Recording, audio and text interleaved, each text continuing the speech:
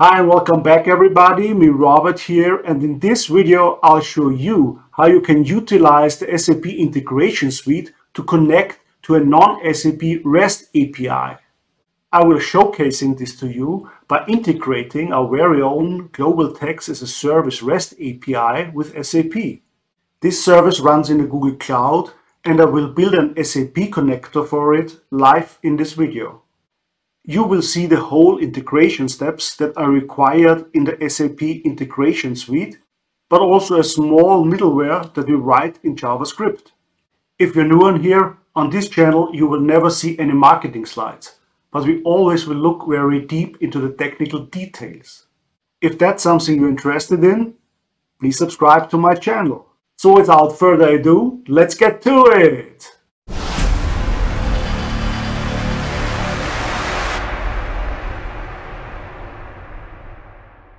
We navigate to our SAP BTP cockpit, and here we select the sub account for which we want to create the connector. In case you don't have a sub account in your global account yet, you can create a sub account with create sub account. Here you can enter a display name and a subdomain. The subdomain will become part of the URL which you will use to access your applications. In my case, I choose BA for Blue.net -dev for development -1, and I enter the same name as display name here. In the region section, you can choose a cloud provider and a location that makes sense for your use case. If you want to use the sub account for production, then you can click Advanced and use for production. However, in our case, we use this just as a development account. Therefore, we do not select this option and we click Create. Once your sub account is created, it will appear here in the list of your sub accounts. We are switching into the sub account by clicking on its name. And here in your sub account, you want to make sure that you have an entitlement for the integration suite. If you just created a new sub account, then you don't have an entitlement for the integration suite yet. In this case, you switch back to your global account, and here on the left side you choose entitlements and entity assignments. And here you choose a sub account for which you want to create the entitlement and click select. Here you click configure entitlements and then you click add service plans.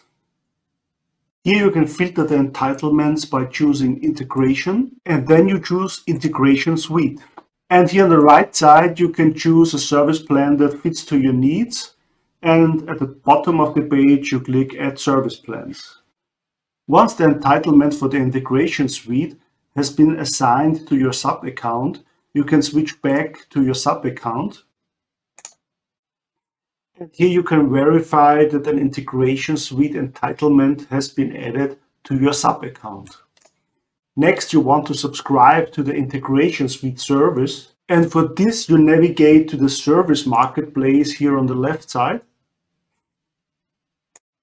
Here in the service marketplace, we look for the integration suite. We choose integration suite here. And if you have not created a subscription to the integration suite yet, then you can click Create here. Once the subscription has been created, you switch to Security and Role Collections here on the left side. And here you search for the Integration Provisional Role Collection. You click on this Integration Provisional Role Collection and then you click Edit. Here in the User section, you enter your email address. And then you click Save. Then you want to sign out from the system and log in again. Additionally, you want to close and reopen the browser window. At least this was necessary in my case. Now you should be able to access your Integration Suite subscription by clicking on Services, Instances and Subscriptions. And here you can choose Integration Suite. This opens your subscription of the Integration Suite and you can click on Manage Capabilities here. Here we can see all the capabilities of the Integration Suite. However, for our use case right now, we just need the capability Extend non-SAP Connectivity. we activate it. This creates the tile Extend non-SAP connectivity in the Integration Suite dashboard. Here we can click on Discover Connectors. This opens the Open Connectors page where we can create instances of existing connectors in the SAP API Business Hub. But in our case, we want to build a new connector that is not available in the SAP API Business Hub yet. Therefore, we click on Build New Connector here in the top right of this page. And here we find two options to create a custom connector. It's either Import or Create. With Import, we can create a connector from some well-known formats.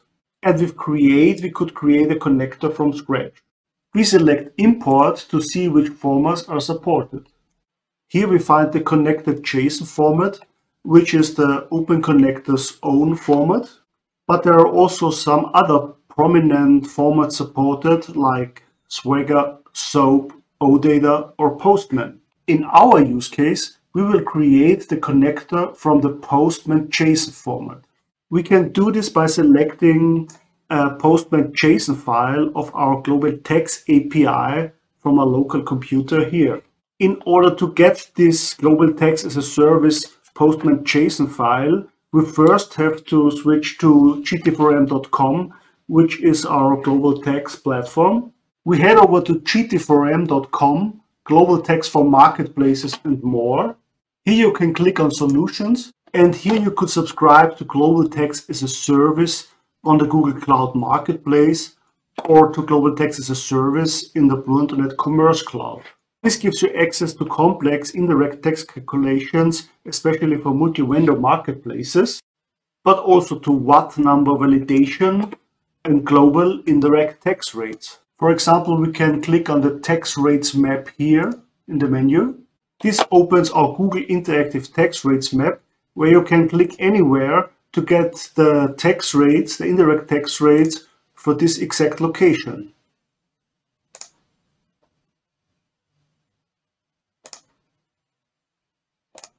A subscription to Global Text as a Service also comes with our already pre-built SAP BTP Global Text Connector. However, since I want to show you how you can build a custom connector to any REST API, I just log in to gt4m.com with my SAP demo account to get the Postman JSON file. In our gt4m tenant instance, we click Global Text and select the API tab. Here we also can generate the REST API keys which we need to consume the Global Text as a Service REST API. This basically gives us a consumer key and also a consumer secret, which we need to authenticate to the service. And for some resources in our Global Text as a Service REST API, we also need to provide our tenant instance ID, which we find here in the top of this page. And here we can find the Postman samples of our Global Text REST API, which we download by clicking on it. Now we switch back to the SAP Integration Suite and we select this Postman JSON file from our computer.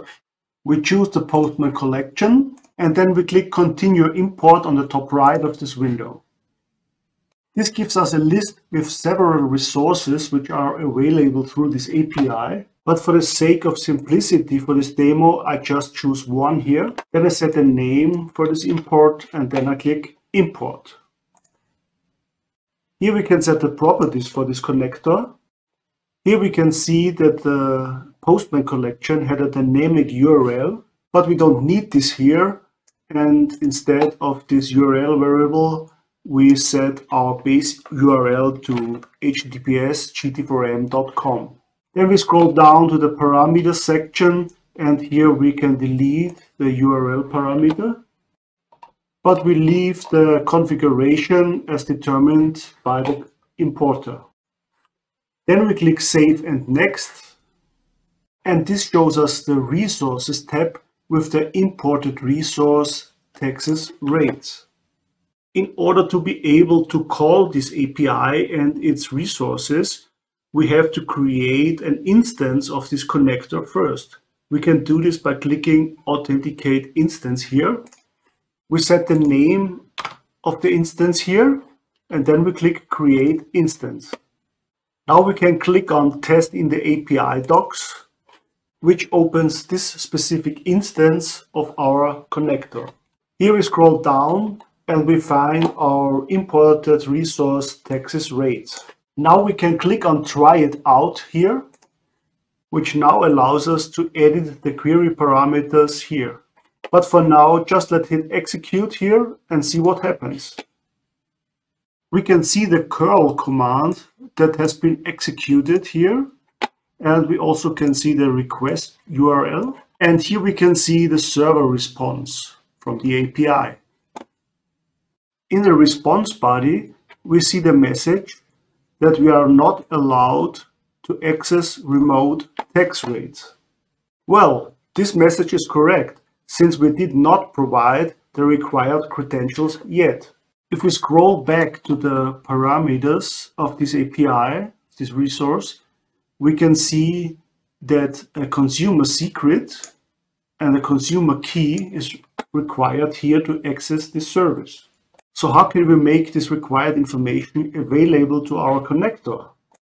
Well, we need to switch back to the setup of our connector and scroll down to the configurations. Here we can click Add Configuration and blank. This creates a new line here in our connector configuration. And here we can enter the required field for our API, which is consumer key.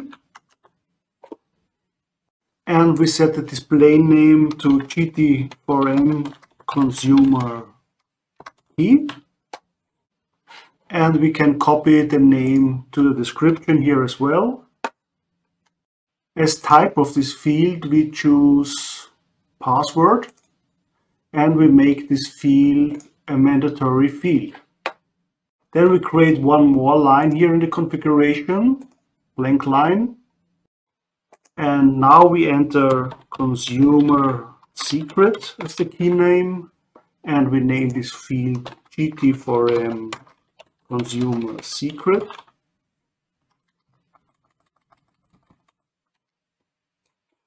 Again, we set the type to password, and we make this field a mandatory field as well. Don't forget to add a description here, since this field is mandatory here. And then you can click Save and Next and continue. This takes us back to the Resources tab, where we can edit the instance. Here we now can see that these two mandatory fields have been added to the configuration of our connector. We enter our consumer key here, and we also set the consumer secret here. And then we click Update. Now we can select our instance of our connector here. And this basically means that our connector gets executed with the credentials that we have defined in the instance of the connector. If you are an object-oriented software developer, you could see a connector as a class and an instance as an instantiated object of this class. But now let's test this resource here again. We click on Try It Out and scroll down, and then we click Execute again. We scroll down and we can see that we still get the error, sorry, you are not allowed to access remote tax rates. The reason for this is that although the consumer key and the consumer secret have been stored in the instance of the connector, they have not been passed as query parameters to the API. So in order to pass the consumer key and the consumer secret as query parameters to our API, we have to switch back to the setup of the connector. And here we scroll down to the hooks section. And here we can create a PreRequest hook. And this basically is sort of a middleware that gets executed right before the request gets passed to our API. A hook is written in JavaScript, and we can do this as follows. A hook provides several variables to us which we can manipulate before they are sent to our API. So for example, the variable request vendor parameters holds the query parameters that are sent to our API. In JavaScript, we can store these parameters in a local variable like so. Let underscore request vendor parameters is request parameters.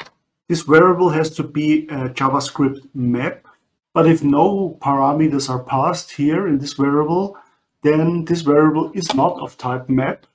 Therefore, we check if this request vendor parameters variable is of type map, and if it's not of type map, then we create a new empty map. Now we can store the consumer key in this request vendors parameters map, and we can get the consumer key from the connector instance that is exposed to us in a variable named configuration. The same we can do with the consumer secret. And finally, we call the done method here, which sends back our manipulated request vendor parameters as the new request vendor parameters. In order to make this happen, continue has to be set to true, but this is the default behavior anyway. Now let's save this with save and next. And here in the resources tab, we again choose our connector instance here. Then we open our Texas rates endpoint here again, and we click on try it out. We scroll down and click execute. Now we scroll down to the response section. And here we can see a valid status of 200 and no error messages in the response body. Now that everything seems to work fine, we can scroll back and we can enter, for example, a country code here. For example, we enter the country code AT, which stands for Austria. And then we click execute again. We scroll down. And here we can see a evaluated tax rate of 20% that the API returned to us. We can test this with the country code of other countries as well. For example, we enter DE, which is the country code of Germany, and then we click execute. We scroll down and we can see the value-added tax in Germany with a tax rate of 19%. Now let's do a more sophisticated test with an address in the United States.